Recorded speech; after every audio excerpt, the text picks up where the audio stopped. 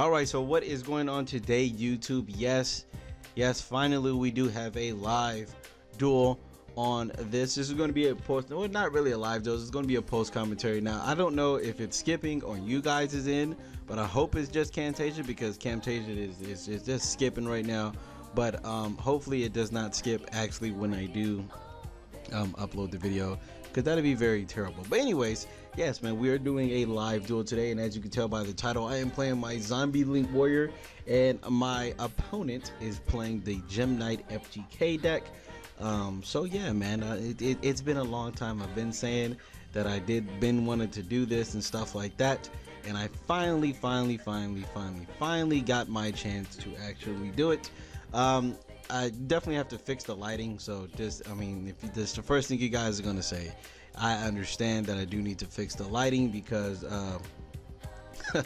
it is I mean, I thought it looked decent on the camera, but now that I'm looking at it right now, it is not looking particularly too good. But yeah, so right now we're just shuffling just to begin the game off with, and we're going to do a little high roll dice and stuff like that. So yeah, I don't even have to really explain that to you. You guys know how Yu-Gi-Oh works. But yeah, man, the light situation, I don't know. Like I brought a very bright light, but you can see it's not. I think I need to put the light, if I put it like over there where my extra deck is, it's and then like I have to fix that also. As you can see, like we have the edge of the mats, like we have a little space that was supposed to, you know, that's definitely supposed to be over. So like this is my first video, so you know, I tried to do it, you know what I mean. And you can see, I believe I rolled a 7 here, and then my opponent rolls a 4, so I'm gonna go ahead and start. If you guys already know about this deck, you know that you really only need Armageddon Knight and stuff like that. But I'm gonna start off with a Resonator Call because I believe my hand is 2 Effect Veilers, a Mizuki, a Resonator Call, and I think a Positive Inquisitiveness. I'm not sure. I think it's either a spell or a trap. Let's see if I could. Let's see if I even reveal my hand. Oh no, I'm not revealing my hand, but I do start off with the red Resonator into the Mizuki. So I can go to a starter charge word, because if I am able to get a a Foolish Burial, I'm able to, you know, still play. I believe I have 2 Effect Veilers and an Inquisitiveness in my hand, and I believe I have a Twin Twister set. Technically I don't know what I'm playing, so you know, Twin Twister is a good decent card against this. He starts off with Gem Armadillo, and so I decided to Veiler because I'm like, alright, if you're starting off with that, you don't have a Brain Infusion, you don't really have that much stuff to go off of, so you know, I'm gonna pretty much be able to beat you here. So right here, I believe this is either a misplay or this is correct. Hold on, let me check the extra deck right now. I'm pretty sure that Seraph Knight requires a Gem Knight monster. If I'm not mistaken, let me see. Yeah, it does need a Gem Knight monster. Even though he already had one in his hand, he did use what's the name on the field. So that was definitely a misplay, because I damn sure didn't know that you needed a Gem Knight monster. So yeah, that is one misplay. And another misplay that he does is because he said, I asked him after the game, why did you summon Seraph Knight in defense mode? And he was like, oh, because I'm just used to I'm used to using Brain Fusion and the attack being 0. So that is the reason why he summons Seraph Knight in defense, and it's actually going to be the reason that he ends up losing. And I end up Veilering the Seraph Knight because it would not get the effect of the double summon. It's not like Catastor. I believe it's not like Catastor, so I'm pretty sure he didn't get it. And yes, he does play a couple ace, and he missed horribly, so I'm able to draw 2 cards off of that. He feels like it's a good card. I mean, if you can flip right, I'm guessing it's good, but yeah, if you're not flipping right, then you're not doing good. So as you can see, I draw into an Armageddon Knight, and you guys pretty much know this is over. He knows it's over. I believe he just leaves right now.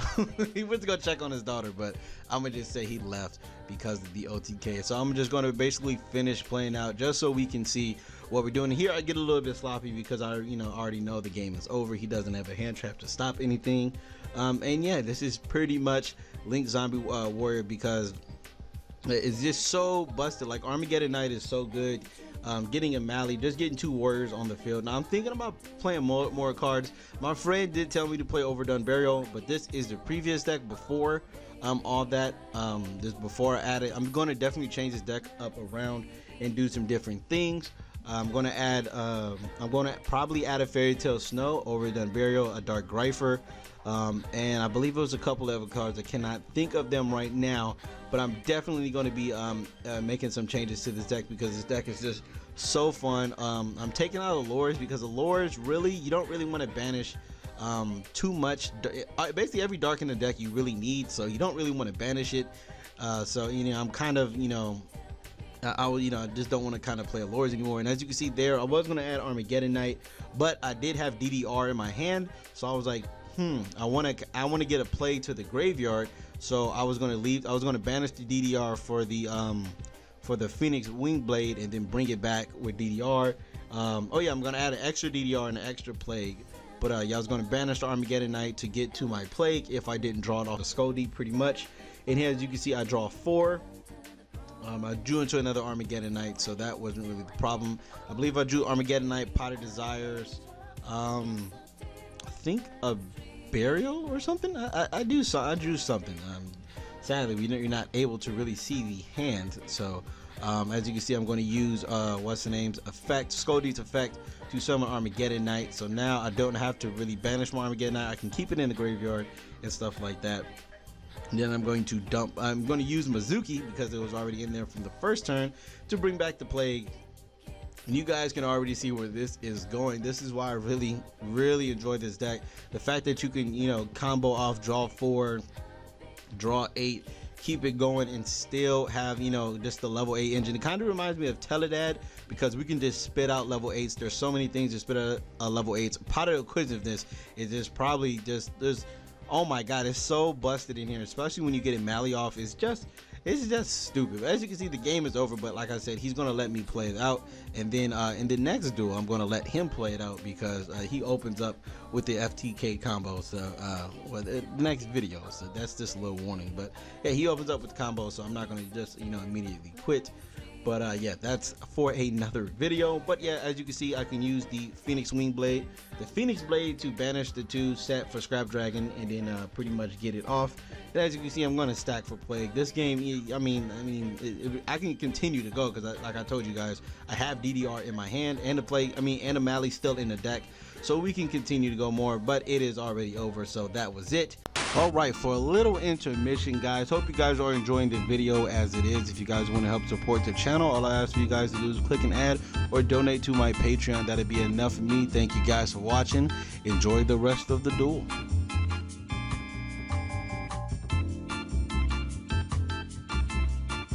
Alright, so back from the intermission.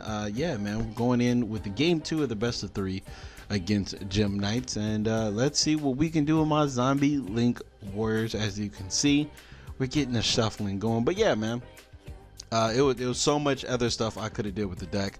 Not done with the deck, but did last turn. But I just did a little bit because I didn't want to really just keep going because man, it would have been real bad. So yeah, here we go. We're about to get started shuffling the deck and stuff like that. But yeah, man, how are you guys enjoying it? Like I said, actually not like I said, but in the middle of this duel, I think towards the end, the camera is going to get kicked. So, and then it's gonna go off a little bit, but it's not gonna be something where you can't enjoy what's going on. But yeah, man, it's just gonna go off in a little bit. And as you can see, I opened up actually really good. Open up Solitaire Mizuki, Solemn Scolding, and I think an Acquisitiveness or a Twin Twist. So one of the two. And then yeah, I think that was it. Am I gonna show it? I don't know. I think I'm gonna show it. I think I'm gonna extend my hand to the camera so you guys can see. But as you can see, he did open up the Predator Plant Scorpio combo. So here I'm thinking, oh yeah, this is we're just done for. So I'm just sitting there like, all right, well, it looks like I'm not gonna be able to play, even though I have a decent hand. Oh, I think I have Mally in my hand. No, I have a spell in my hand, right? Do I? Yeah, I do have a spell. I just don't remember what it is. Oh, I think it's DDR. It may be DDR in my hand. It may be DDR. Not too sure, but I know I have Mizuki. Solitaire Plague, Solemn Scolding, and another thing. The reason I'm playing Scolding, I was just basically, like I said in the video, the 4 traps really don't matter. It's really up to you. You can play whatever you want. I was just testing on Scoldings because that's really all I had. You don't have to, you're not forced to play that. Like I said, there's always can be something different. And here he messes up brilliantly, pun intended, because he thinks Brock Dragon is only rocks, but it's actually 3 earth. So he most likely could have extended even more. I believe I would have lost this game if he did do the Block Dragon board. He also had what's the name sitting in his hand, unexpected dying. He didn't use it, so that was another misplay. Matter of fact, if he did do that, he wouldn't have been able to do anything. Never mind. So I don't think, because how would he? Yeah, I don't think he was going to be able to have two Gem Knights on the field, because I believe he has Lazudia and Obsidian in his hand. So he would have to banish those 3 to get a Block Dragon, and then he still don't have a Gem Knight fusion. So I don't think he was going to be able to win regardless. I think that Unexpected Die Unexpected Die definitely would have got him there, because he would have had a normal Gem Knight. Then he could have Link summoned into the Quartz or whatever it's called, and then he would have been able to search the Gem Knight fusion. So definitely a big misplay on his part. He clearly should have activated that Unexpected Die, but mistakes happen, misplays do happen. I think I would have been dead if he actually got that off. He definitely would have OTK'd me, because he would have burned me for 8,000. But he did not. So right now he's thinking of what else can he do. I think he's contemplating dropping the Black Dragon. He could have went Skull Deep, but I'm not sure if he does or do not play Skull Deep. But he can, he could have went for it. If he does play it, he definitely could have went to Skull Deep in 4 and then kept going, and actually would have had a Block Dragon. So technically he would have been so far an advantage, and he decides to actually end his turn, and then I draw into a Mally, and I'm thinking, all right, what is the plays I can do? And as you can see, I just start off with the Solitaire, because I know that's going to be my play regardless of whatever outcome I do choose to do. I know for a fact that we're definitely going to be using Solitaire. Another change I would be making to the deck is taking out Burial from Different Dimension. It is a card I really do enjoy, but sadly it doesn't do what it needs to do. Not really what it needs to do, but it's really not too productive in this deck. But as you can see, I don't have it. But right now I'm thinking about what I can do, because I do have Mally, Mizuki, and Plague in my hand. So I'm thinking of the way if I can get pretty much everything. And as you can see, look, he hits the camera right there and actually doesn't move. Oh, does he fix it to where it's messed up now? No, I think he yeah, let me see. I moved the, all right, well, I mean, we made a couple adjustments. As you can see, that's a lot better now. But yeah, he does actually kick it right there. And here I'm thinking, all right, what can I do? How can I get this Plague out of my hand? How can I get this Mally out of my hand? I know I can get one of them out of my hand. And here I start thinking about a certain play, and then I was like, wait a minute, I can't continue after that. So as you can see here, I'm going to ditch my Mizuki, because in my head I was thinking I can ditch Mizuki, banish Mizuki, special summon Solitaire, right? And then right here I'm going to DDR discarding Mally to special summon Mizuki. And then I'm thinking to myself, oh, I can special summon Plague. And then I was like, oh no, I messed up. Right here I realized is where I messed up, because I'm like, I cannot, I can't do what I can do. But I do end up saving myself, because if I would hurry up already, I know that I'm going to DDR discarding Mally to get the Mizuki back, attack over all of his monsters, and then in main phase 2, I believe I dropped three level 8s on here, 3 level 8s kind of. So yeah, I think right here we're going to do is attack over his, I messed up on attacking, but I do end up fixing my attack, because I forgot that the Cobra is what's the name, is 1500 defense. So I'm going to attack over that with Mizuki, attack over the 1200 with Uni, and then the 0 defense Gem Knight with Solitaire. So here I was going to go Omega, and then I was like, wait a minute, no, I can actually do a good play. So here I'm thinking do I want to actually send with Unizombie to increase something? Because now I just realized I have I'm going to be able to send Gozuki, but then I don't have any zombies in my graveyard. So what I end up doing here is what I'm going to do is use Unizombie's effect to target Solitaire, make that a level 5 to dump the Gozuki. So now what I can do is use Solitaire and Mizuki to go into a underclock, go into an underclock taker, and then go into an underclock taker. Now I can extend my plays, because now it opens up its own, because it's 6,000 times better than 6,000 times better than Proxy Dragon, because it does point down, and that's the card everybody should immediately replace Proxy Dragon with, is Power Underclock Taker, because it's just good. So now that I opened up my zone and unit is still level 4, I can summon Gozuki to dump the Mizuki. Then I can go to an Omega, and then you guys can see where this is going from here. Special summon the Omega, use Omega to push a card out of his hand, and then I'm also going to be using Gozuki's effect, even though I didn't do it correctly, but you guys knew what I was doing. That was supposed to happen first or second. Special summon the Plague Spreader from my hand, and then use Mally to go into 2 Actually, no, I'm not going to use that. I'm going to use Mizuki to bring back the Gozuki. I easily could have just went triple Omega right there and set my hand, but I'd seen another play. I said, F it, we're about to go to Stardust Charge Wear, and we're going to get things popping. So now, bam, draw a card off of that. I believe I draw another, I'll do another trap. As you can see, as my hand, it is a trap, I believe.